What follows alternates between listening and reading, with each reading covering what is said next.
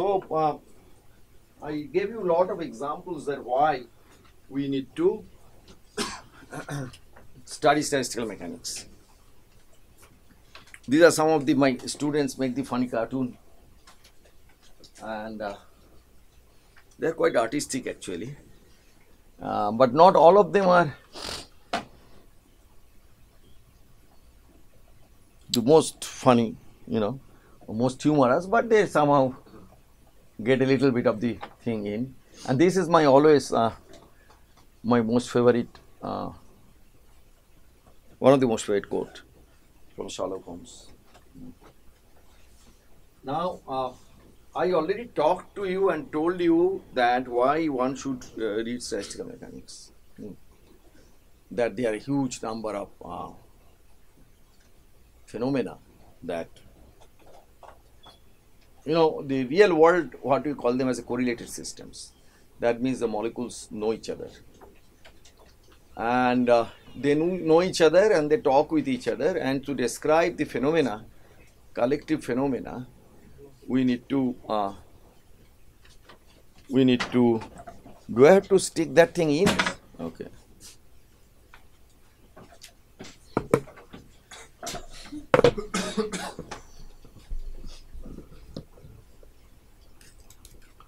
This guy appears to be slightly more stable than the last guy, no?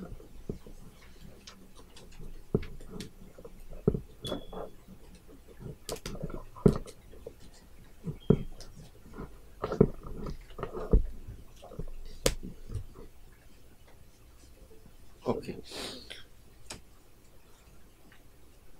So let's take an concrete example before we start on this today's brief discourse on essential mathematics. So let us consider a case that a liquid going into a crystal.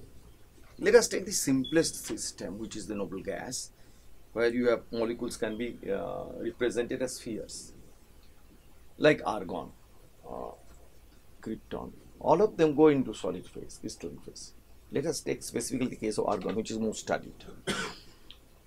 Argon is molecules can be considered spheres, and they go to face-centered cubic lattice.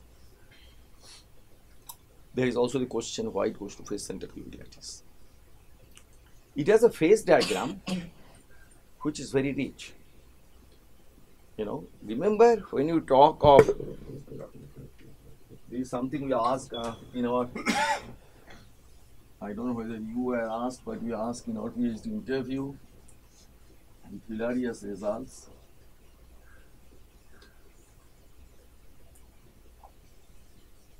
Sorry. Solid, liquid, gas, critical point, triple point. Okay, this is a simple one component system, phase diagram argon. So the one we are considering is this line, this coexistence. Along the coexistence, many things changes. Along the coexistence, not only pressure changes, but the fractional density change. Fractional density from liquid to solid. In this case, density increases. That increases, that decreases, and it's also a function of temperature, which is not shown here. So this should be this way. That indeed changes. So one would like to know what is the reason for these changes and how can we predict these transition parameters. Now, there's a very important rule that we might not forward freezing, we might not get time to do freezing, but we certainly would like to know about it and talk about it. So there is a very interesting rule people found out. See, much of the progress in this field happened after neutron scattering, the beam lines and everything was available, and that were available after the Second World War. So they became, all the experiments started and results started coming in 1950s. For us, that was not too distant past. For you, it's of course very far. And then the neutron scattering, they find something which you might or might not have heard called structure factor. That is also one gets in X-ray. Structure factor in X-ray are sharp lines. You know that, na? That means if you do an X-ray through that, then you find they scatter at the planes and they are sharp lines. One of the signature of a crystalline solid, the existence of those sharp lines. Liquid don't do that. Liquid gives some broad spectrum. So, this is a very important thing which actually people should know. By this time you should have known that actually. So, if I plot the structure factor Sk obtained by cross section of neutron scattering, liquid, I find something like that. This is what becomes, these are the ones which become sharp lines in the crystal. Have you heard of reciprocal lattice vectors? Huh? We heard in BSc third year in Calcutta in 1970s. Reciprocal lattice vectors. I always think the integrated PhD has not been taught well at all. That I see in my students also. But that's okay. So this peak, which goes on to become the sharp peaks in X-ray diffraction, the Bragg-Williams and all these kind of laws of Debye-Waller factor. However, one great rule was discovered by a person, French person called Vardy. Called Vardy rule. Sometimes called Hansen-Vardy rule. He formulated the rule from a lot of observations that when a liquid goes into crystal, then the value of the fast peak here is 2.85. So, Sk has to reach a value 2.85 to liquid to go into crystal. This is a phenomenological observation, and that played an extremely important role in our subsequent development of the field in this area. So now let us look. This is the structure factor. Structure factor. This thing tells this peak arises because that molecules are strongly correlated. This is the sigma is the molecular diameter. Then this happens at 2 pi sigma. This is a wave number because it is scattering. See, old days all the experiments were done in wave number and frequency plane. Do you know why? Over the years, only experiments were done using either wave number or frequency. Now we are doing real imaging. We are looking at real time and looking at real space because of optical microscope and many laser spectroscopy. But for many years, almost till 1970 or 1980, this from 1870 or so, these 100 years, we did only frequency and wave number dependent studies. Why is that? You guys gave the answer last time. Maybe I should give you some chocolates in the beginning of the class. I'd rather give you the to bring some energy out. Why?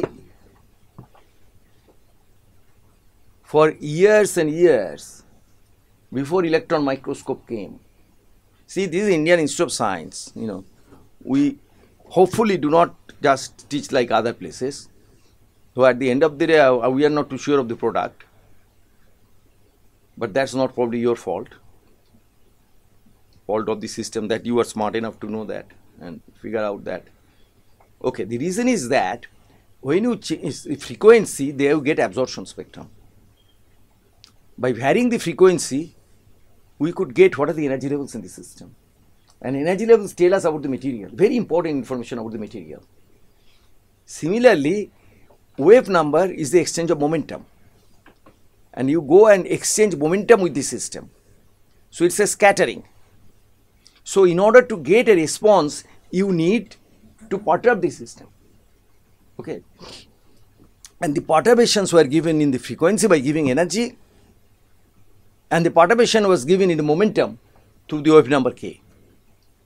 What is the energy of a beam of wave number k? That is h square k square by 2m. Okay.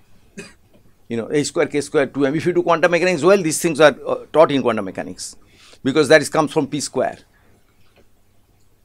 Okay, the P is the momentum.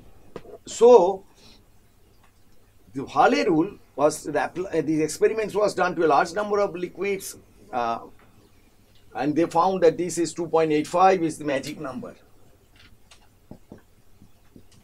And this peak comes at 2 pi sigma. That means wave numbers are that of nearest neighbor.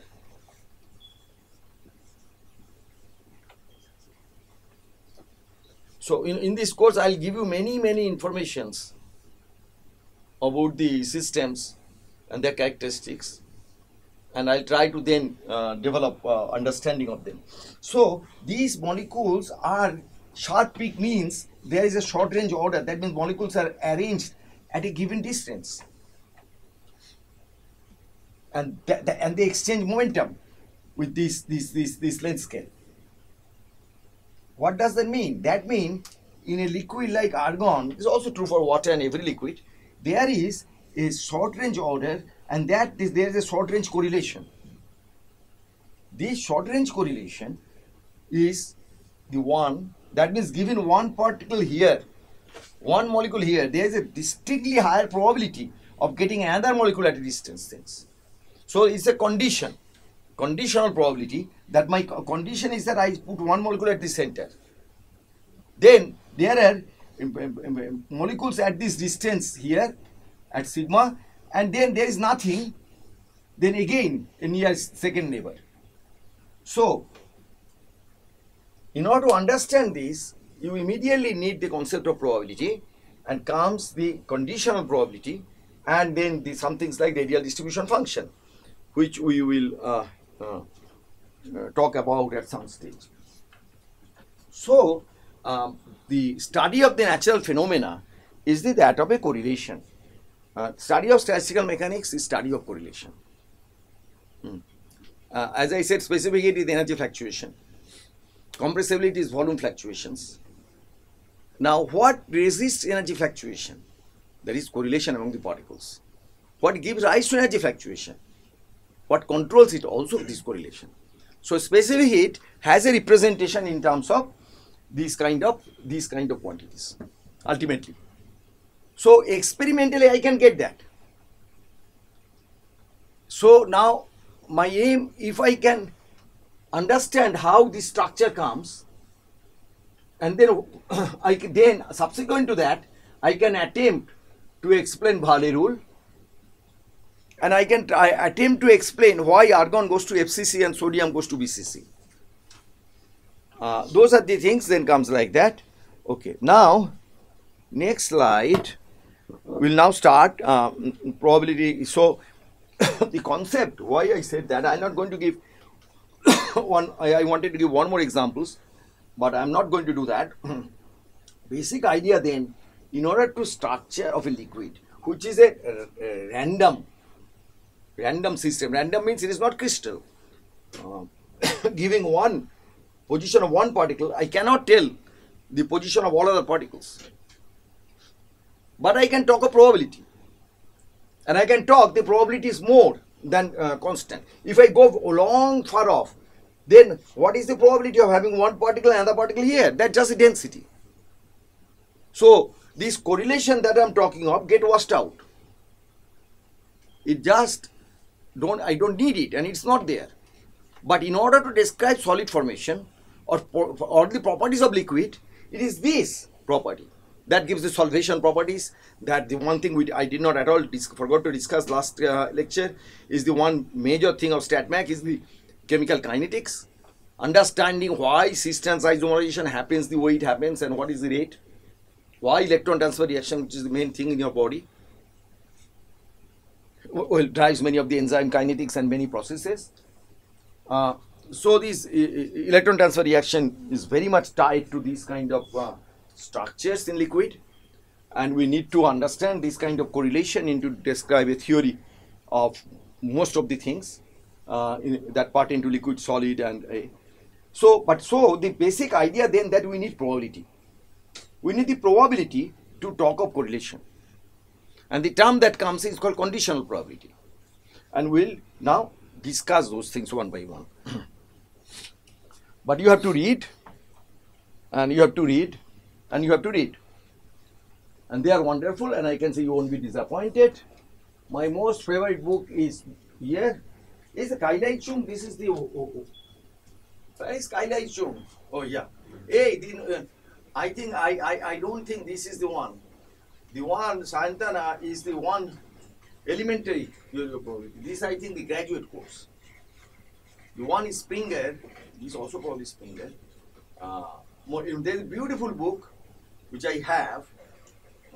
Once in anger at a student, I threw it out, the book. So the book is torn. But we have mended it somewhat. But you can get it, and you guys are very smart, so you know how to get it. It's very famous. And this is a wonderful book. It's a lovable book. Again, no, this is not Synergetics. His introduction is there. Yeah. There's a big book by Haken. He's a very famous scientist who should have got Nobel Prize. But then there are so many bright physicists. Hermann Haken, he wrote the introduction to Synergetics. This is just a beauty. Amazingly beautiful book. Okay. This is my favorite feather. All three my favorite. I recommend that you read this little bit of that. After reading 4 or 5 chapters of this, and you can go to this, and this you can, before you go to sleep, you can do this. This is really first 7 or 8 chapters of this. It's just story.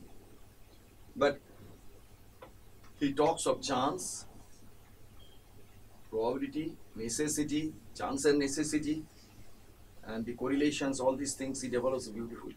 He's a very good, excellent writer. Okay. So you have to these 3 books. Now, I have already worked on today's outline is that introduction and motivation that I already talked to you. I wanted to talk to some other things, but I don't think we'll do that. Definition of a random event I'll do now. Now, what is a random event? Give me an example. Don't disappoint me. Huh? Yes. Or tossing a coin. Yeah. These are the 2 examples we'll stick to. Okay. So when we toss a coin, we don't know whether it will be head or tail, or we throw a die. We don't know whether it will be one of the 6. So when we do not know a priori, the important thing is a priori, what will happen? We call that a random event. Okay. Now random event has an outcome. Now we can have all the outcome of the random event. That called the sample space. One of the things that we more or less deal with here now, that by knowing, when we toss a coin, by knowing it's a head, next one is not influenced by head. We don't know what is the next one. Similarly, throw a die, we don't know what is the next one. Okay. So this is called uncorrelated event. So this is very important. So I gave you examples of random events. This is important. The sample space for throwing a coin is head or tail, HT. Sample space throwing a die is one of the 6, 1, 2, 3, 4, 5, 6. Now, giving the sample space, what I need is the measure of this sample space, which I call omega. So now I define a probability of an event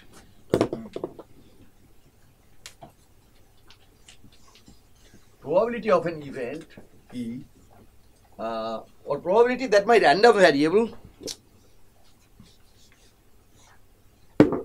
x has a value x is the measure of x and some measure of sample space.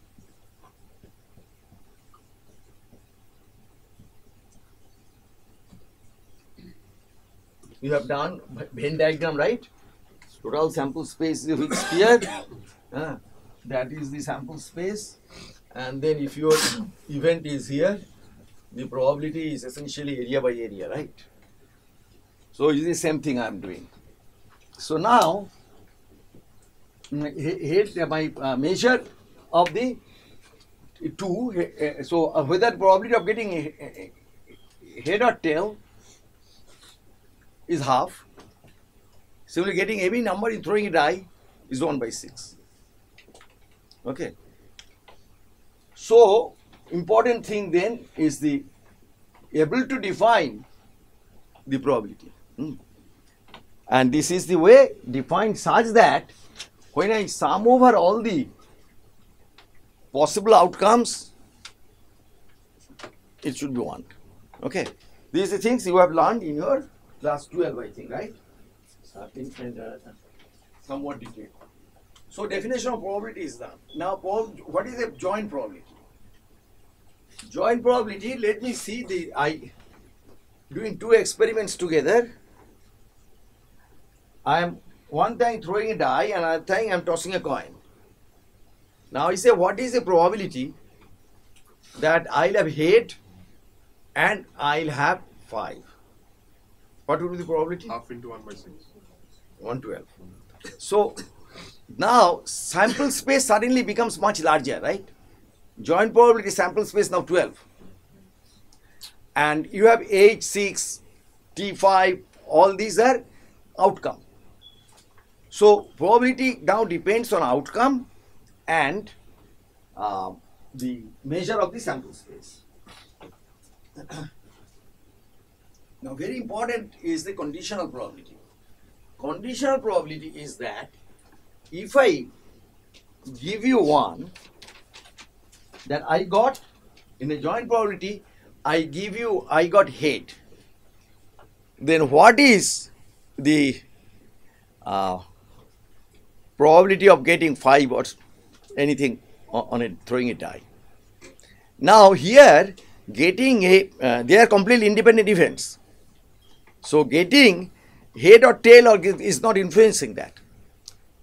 So joint probability, then knowing that I have head, what is the probability of getting 1 is just 1 over 6. Because knowing this does not the other. However, there are many times where they are strongly correlated. Like in the room, 2 friends always sit next to each other. Many times there is a correlation. That means knowing where one guy is sitting, I will be able to tell where the other guy is sitting too. So that is the correlation, and that is given by conditional probability. So the example I was giving here of having one argon atom here and probability that other one there is a correlation, and conditional probability not density, because if they are uncorrelated that would have just density. What would be if they are very far off? Density is the n by v, the probability of getting a particle in unit volume. But now there are correlation at short distance because the molecules are interacting. So one molecule tends to be surrounded by many other molecules. So the peak that you see in this structure factor is representation of that. So there is something connected with that which is called radial distribution function, which is essentially this conditional probability. That is means what I just told. SK is Fourier transform of radial distribution function. We might come back to that later. So this is the elementary basics of probability. Then we will do one important thing, which is central limit theorem, and with applications to statistical mechanics and all these things. Okay. So then let me go through the motivation part little bit, not statistical mechanics motivation, but probability and statistics. That you have these many molecules, as I described, these many degrees of freedom. So we cannot do Newtonian description, as I said. Okay. And as I said, Maxwell was the first to employ these things. And now, 2 things that come into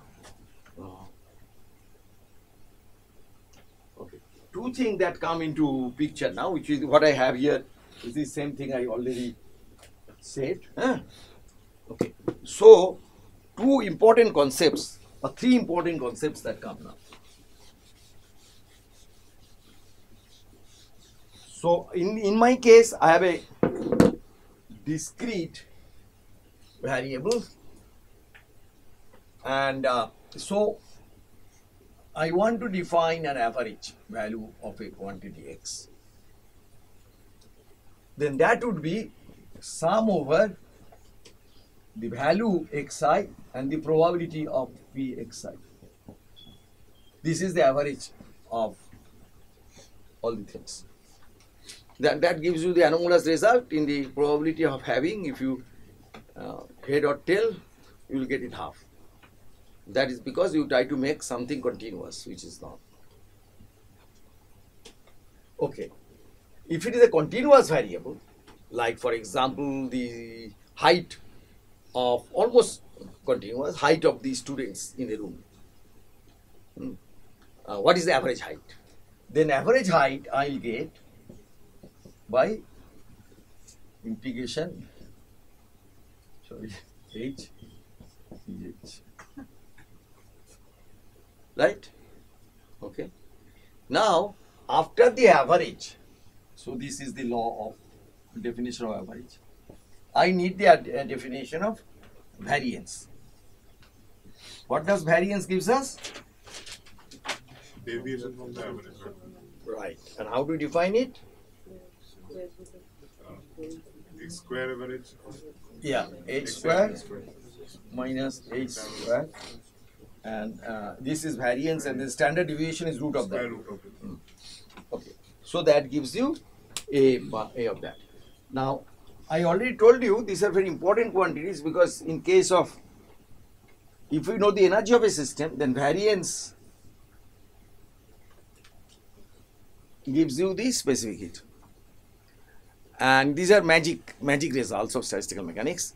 And the volume fluctuation or volume variance in an experimental system, what happens if I have a glass of water here, which seems like static, but if you now do an experiment, which is the following experiment, and I have water up to this, colored water, which comes up to this form a meniscus here. Now, I can put a microscope here, and I can look at the position of this thing going up and down. That will be connected with the pressure on this and the volume that is fluctuating. So if I get this fluctuation, I can plot it. What I will see, it is not static. I will see it is going like that. This fluctuation, this seemingly simple experiment, gives you an idea of the compressibility of the liquid. Similarly, it is very easy in computer simulation, that because that's the first thing one does, a kind of simulation that you prepare a sample at constant temperature and constant volume, and then you find the energy continuously fluctuating with the time. This is time, and this is the height or length. The energy will be fluctuating like that. So these are the most. What did I keep now? Okay, here. So these are the important things, and I have already covered that. The throw of dice and tossing of a coin, unbiased coin. Now, as I said, these are the discrete, but sometimes we need to have the continuous random variable.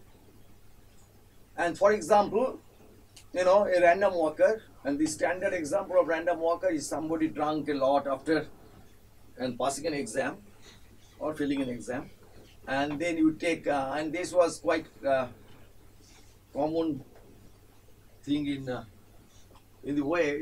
US, where if you have undergraduate students, they after exam they would do that, and you can see. And I once tried after a little bit of alcohol that whether I can walk on a straight line. I found random walk doesn't apply to me. I could walk.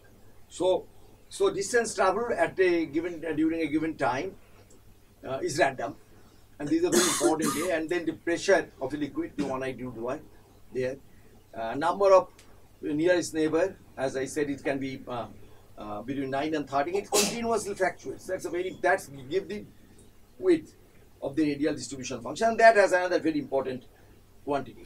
So standard deviation, I told you, is this quantity is the very intrinsic property of a system. Very important intrinsic property. If it is for thermodynamic property, then we call them response functions, which are specific heat and compressibility, dielectric constant, all those things. Even in the probability, defining the probability distribution, this is a very fundamental quantity. So you can see how very elementary probabilistic concepts, element like variance, average, fluctuations, they are very trivial at the level of probability theory, but they have a very profound, unexpected consequence in understanding our statistical mechanics, and that these are derived. You know, you don't have to believe me what I'm telling, but we'll derive it later. So, as I said, sample space is the collection of all the outcomes of an experiment. Then you throw dice, C6, and all these possible outcomes. Okay. Then the probability distribution is now defined. One can construct. So the way we construct a probability distribution is by forming a histogram. Like, for example, I want a probability distribution of the height in this room, of this some 25 or so students here. Then I'll go and measure the height of each of you. Then I'll want to plot a distribution P versus H. How do I do that? How do I construct a probability distribution? Please tell me you have done that. These are one of the experiments we should do in high school actually. 5th grade, 6th grade, we can do these experiments. And it actually is done. Because the way we teach are actually in the books, but you should be taking students to field. The way they do that, they take them to a field and then they look at the frogs and look at the things and they find the distribution. How do? Atondrito. So define different classes of heights between 170. Yeah, that's called grid. Yeah, that's called grid. So let's see if the height here, I hope everybody between 5 and 6. I believe so. Now I divide 5 and 6 into 10 grids. 5 point. So I need a small grid, means this is a very important thing. The grid that you will do all your experiment in those who are going to do experiment or theory. This is something you will do again and again.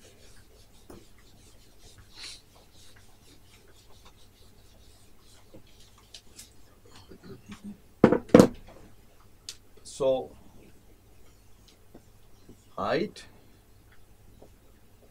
How do I do now? I make it between 5 and 6. Okay. Now I say divide into 1, 2, 3, 4, 5, 6, 7, 8, 9, 10. Yeah. I squeeze them a little bit later to get it 10. Now I find out how many there is between 5 and 5.1. Say there are 3 of them I put there, then it may be little bit more, and then around 5.6 or 5.7 there will be maximum, right? 5.7 or 5.8, maybe whatever.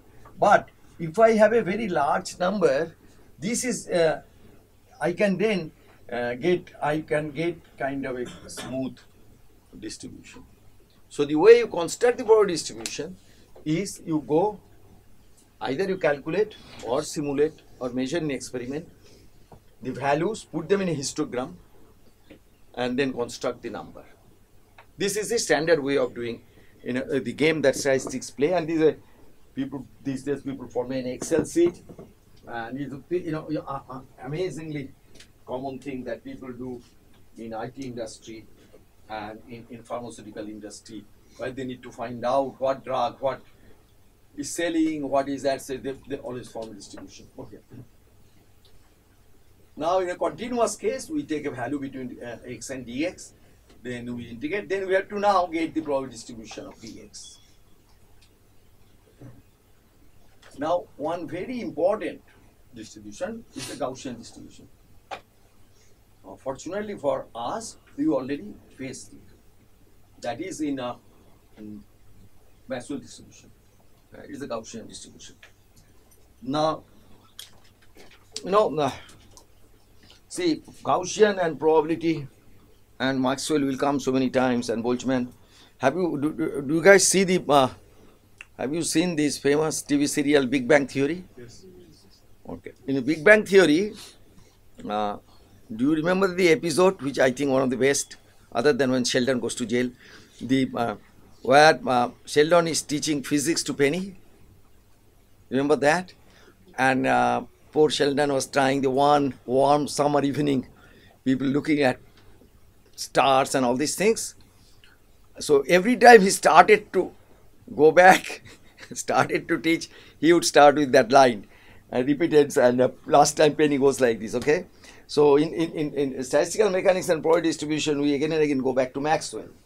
That one warm summer evening, Maxwell wrote this distribution function. Now, do you know why? There's a very nice reason why not only velocity distribution is Gaussian, but there are most of the distribution we face, like energy distribution, volume distribution, they are Gaussian. This is the question very routinely asked. Because they are normalizable, the function is wrong. That's an answer, correct answer, but not the real answer. The Lagrange distribution. This is a very fundamental thing which I don't expect you to know. This is something students learn in the first or second year of their PhD. Except mathematicians know it much early. But it is so fundamental, I think this should be taught again a little earlier. The reason is that when something is random and what you are measuring is a consequence of or sum of many random processes, independent processes, then the sum or the resultant becomes a Gaussian function. This is one of the most fundamental or the fundamental theorem of probability called central limit theorem, which will come to that. Huh? I don't know whether I'll be able to derive it, but I'll show you what the derivation is. It's not a very difficult derivation. So, but however, coming back now, talking of distribution, this is perhaps the most famous distribution, other than energy distribution of Boltzmann, derived by Boltzmann, the most famous example of a probability distribution. And as we know, the average velocity is given by that. And what is the value of this? No. Whoever wrote it, put a minus infinity here.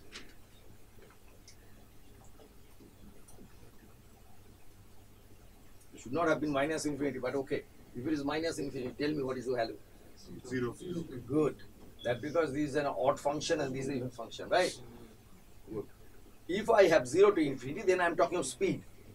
Speed is a scalar quantity, not a vector quantity. Then what you are saying, root 8 pi and all those things. Okay. But then we have a v square. We can calculate v square.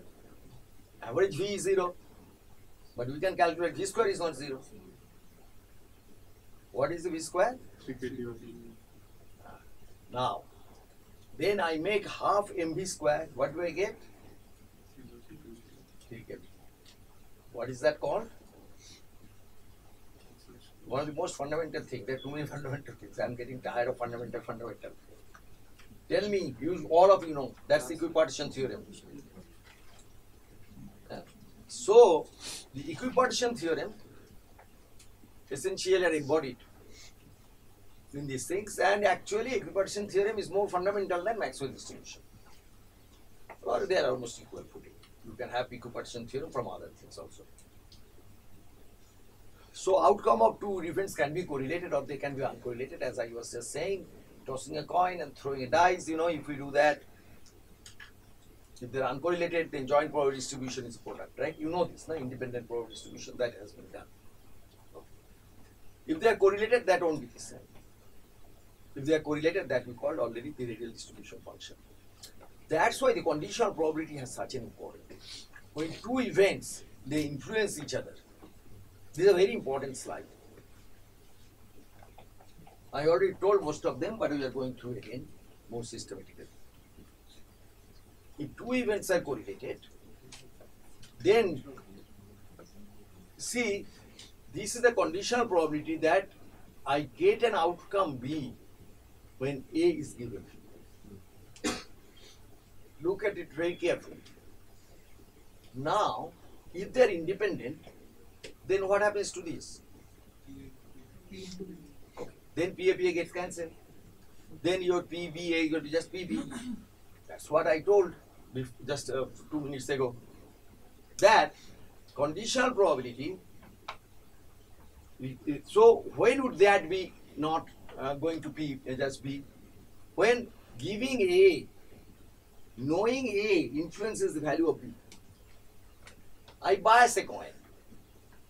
I bias the coin that head is heavy and head falls more than tail. Then knowing that a head has come, then probably next head I'll be able to tell you a little bit more certainty. Radial distribution function, or the distribution that I know one position of the one molecule, what is the another one at a distance? That is because of correlation. And why correlation comes? Because of intermolecular interaction. Just like when two people are always together, many times there is a certain amount of interaction between them. Same in the world of molecules. And that's the intermolecular interaction potential. Okay. So it is extremely important. The conditional probability is extremely important. Then that is critical and central to the statistical mechanics. Because in statistical mechanics we talk of correlations. Okay. So that's saying again, the study of statistical mechanics essentially is study of different types of correlation among atoms and molecules. Okay. And quantum mechanics enters through the interaction potential. So to some extent, they are complementary to each other, one needs the other. And in a low temperature solid, to understand superconductivity or superfluidity, Bose-Einstein condensation, you need statistical mechanics, but then quantum stat mech goes hand in hand. One talks of population of quantum particles. You know of Bose-Einstein, statistics, Dirac statistics. They are used in the solid state heavy or low temperature systems. So there is a correlation and conditional probability are the same thing. That's why conditional probability is such an important role. The important functions like it are essentially conditional probabilities. Okay, now central limit theorem.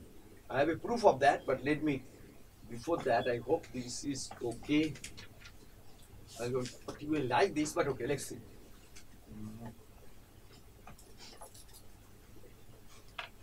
See,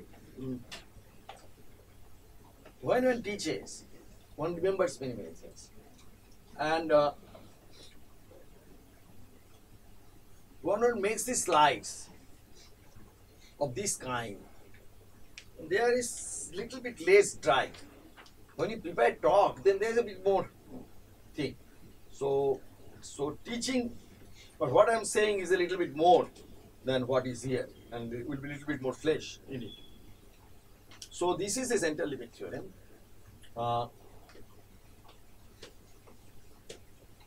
Is a little bit more than this, but okay, let's go with that. That I have a random variable, n number of random variables xi, and the n number of random variables, and the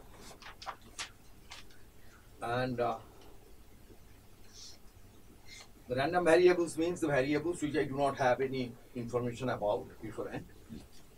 And I now get these variables are not correlated or weakly correlated. Let us say they are not correlated. Now I get the values of the random number and sum them up, and I call that A's. I'm going a little slow because it is very important and I want to convey the right message. And let's see, I form a histogram of the sum. and then I integrate over possible value of S, I get an average value. There is no problem, right? Then, hugely important,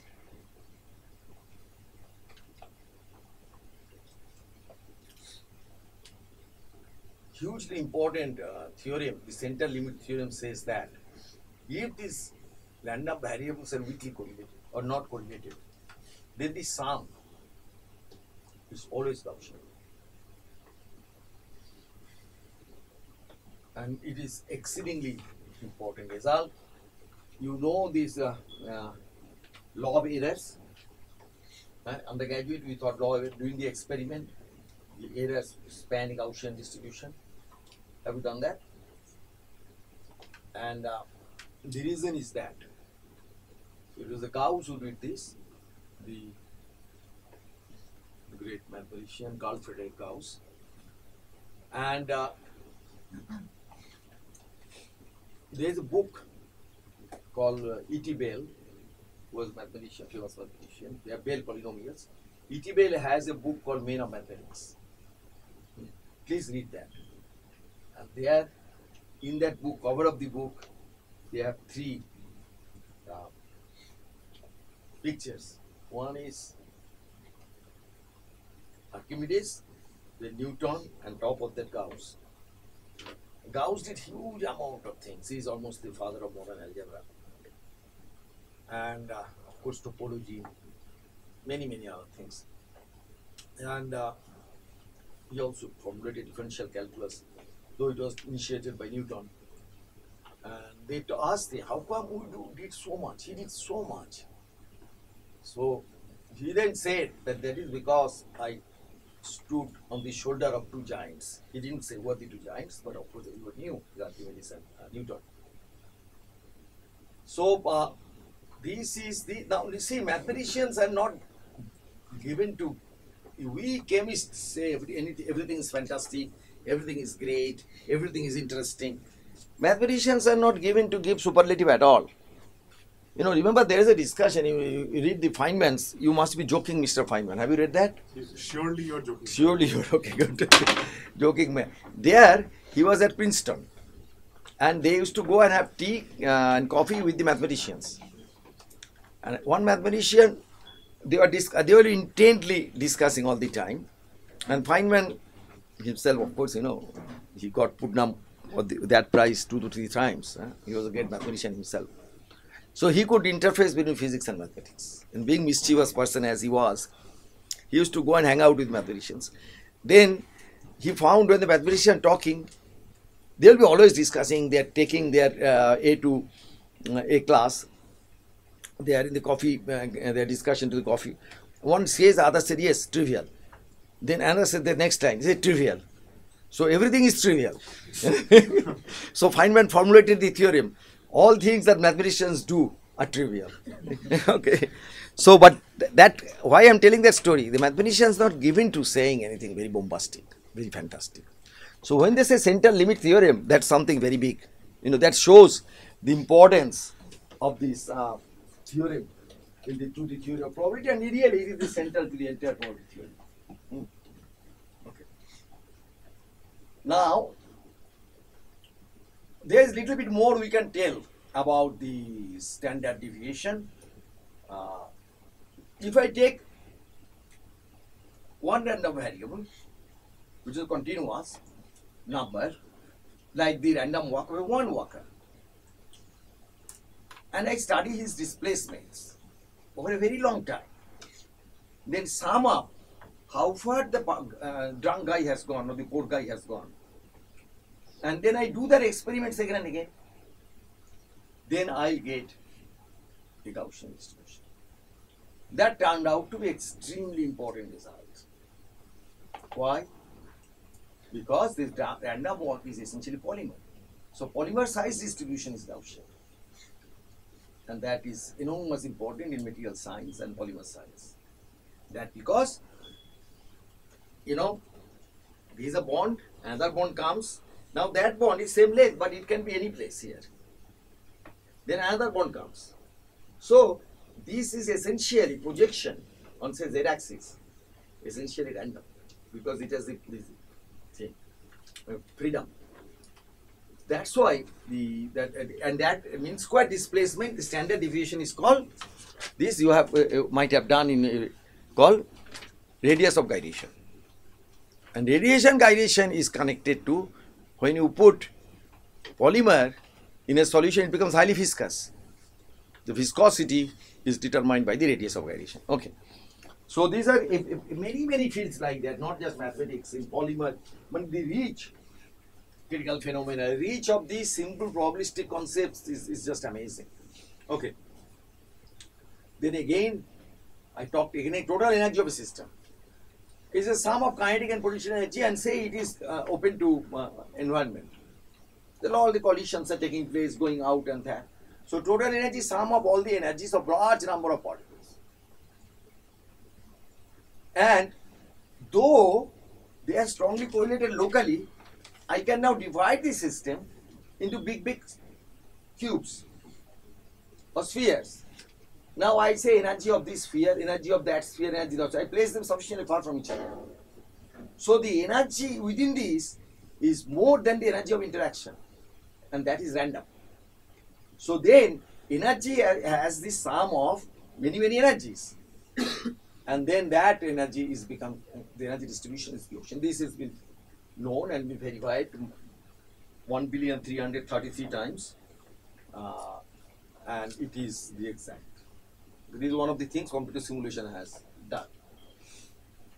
Okay, so, and that is the specific hit. Okay, and so this is, I jumped the gun. So this is the connectivity along the polymer chain. The distribution is a formidable problem, but however, what makes life extremely easy, that this is just so end-to-end. So as I said, these are projections, and then ultimately the distance R is just a Gaussian distribution. This is an amazing result, very important result that you will study later. And so, theory of random walk becomes a theory of displacement or motion of a particle in solution.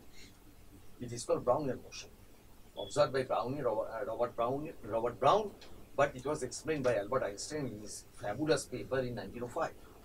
That's why Einstein is called the theory of fluctuations. He also was the first to get E square equal to CD versus Einstein did it. Now, so you can see so many different things. We are doing theory of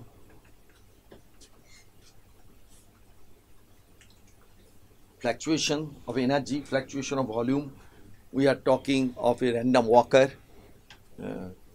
We are talking of a diffusion of a tact particle in solution, a colloid particle.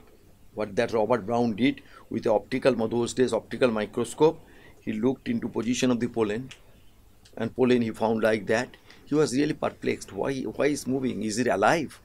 He did many experiments with no, this is not alive, and he could know.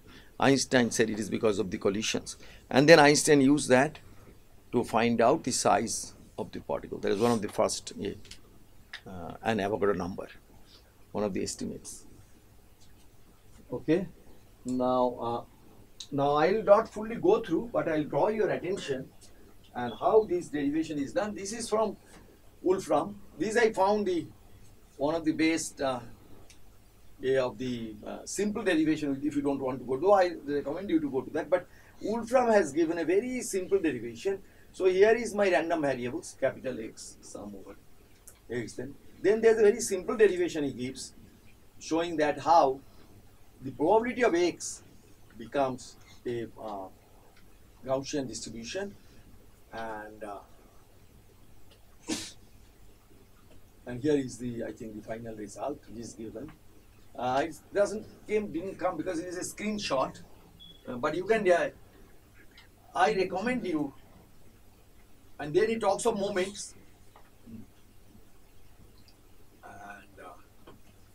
he might have proved it because Gaussian theorem, a Gaussian distribution has a one amazing relation at the level of moments. So it might be a little difficult for you to do that. Maybe Chung has a better derivation, but I really recommend that you do the derivation.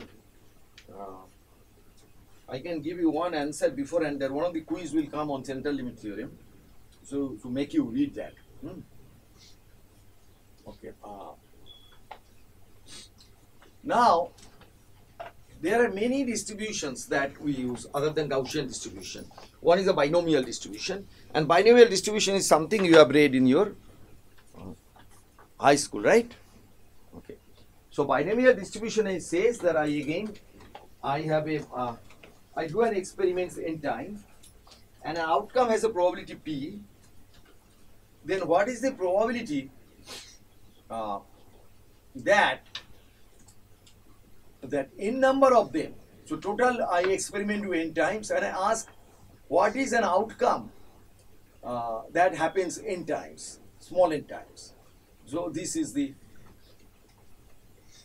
binomial probability distribution, and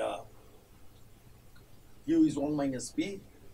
Then the probability that you get result of each experiment is so probably obtaining exactly n successive out of successive say failure and success. I have just two, failure and success, 1 and 0. Then that probability will be here, but 1 and 0 will not work because Q will go to 0. So we have to take finite numbers there. P might be 0.5, 0.8, and Q might be 0.4. If that is the probability distribution, in case of tossing coin, then half and half, head and tail. Then P will be half, Q will be half, and probability of getting, say I toss 100 times, 50 times to get head or tail with this formula gives you that. Is it clear? Binomial distribution you also have that. However, what is beauty of that, you can get now, you can sum up the probabilities from here, and you can derive Gaussian distribution from binomial distribution. That is one of the first, the way the Gaussian distribution is derived by Gauss, by probability books. And there is a Bernoulli distribution, there is success and failure. And again, the same kind of a thing is a limited form of the binomial distribution. Important thing here is that you have mean square distribution, standard deviation and similar things. Okay. So I already told the huge number, one is Brownian motion. These I should have done a little bit more, but I hope to do at least 2 classes on relaxation phenomena, diffusion and chemical reaction, 2 to 3 classes. So I'll do that at that time. So these are the huge number of things, just limited. It is about 2% or 1% of what one does in statistical. I already talked protein folding, I talked protein DNA interaction, the drug DNA interaction, which is chemotherapy, steroid interaction with the proteins. So whole medicinal science, design of drugs is depend on 1950-1960 work on statistical mechanics by people like Swans and others. And so huge amount of phenomena. In physics is very big. For example, our physics has a department has a fantastic StatMech group with Chandra Das Gupta, Sriram Ramaswamy, H.R. Krishnamurti, Rahul Pandit. They are all famous people. Chemistry. So this summary. So I think so more or less this is today, but don't get up now because I have something little bit more to tell. So what we'll do next and how this will be connected to that is that, so I talked of averages, averages over probability distribution. Now the experimental things that we observe in the world are the averages and the standard deviations. I already told standard deviation, Vidanji specific it. And the averages are density, pressure, and these quantities, or any property, temperature. So, how do these averages come in? If we try to start from Newton's dynamics, then at the end of everything is this motion of atoms and molecules, and they are interacting. So, this is a little complicated situation that we have. So, what we introduced then, or it was done by Boltzmann and Gibbs, they introduced the concept what is called phase space. So, they went to the most general way possible. They introduced the concept of phase space, and the system's movement in the phase space was described in terms of trajectory. Then one describes probability distribution in that phase space and averages in there. Then the things like time average. So, our experimentally observable things are the time averages of motion of atoms and molecules on this phase space. So, next class we will define the phase space, we will define the trajectory, and then we will be in a position to introduce what are called the postulates of statistical mechanics. And when we introduce the postulates of statistical mechanics, they are fantastic things, very interesting, where we continuously overlap with classical mechanics. You can do the same thing in quantum mechanics, but we will keep it simple and do in terms of classical mechanics, so that you can talk in terms of position and momentum and atoms and molecules. From then, once the postulates are done, we will start the basic formulation of statistical mechanics, which is the ensembles, partition functions, things like that. So, still there is a way to go. Today's lecture essentially to tell you that the things that we do in statistical mechanics are kind of probabilistic, they are stochastic, they will have a distribution like Gaussian distribution, and we will talk of averages and standard deviations and the examples. So, next will be phase space, trajectories, and more on that.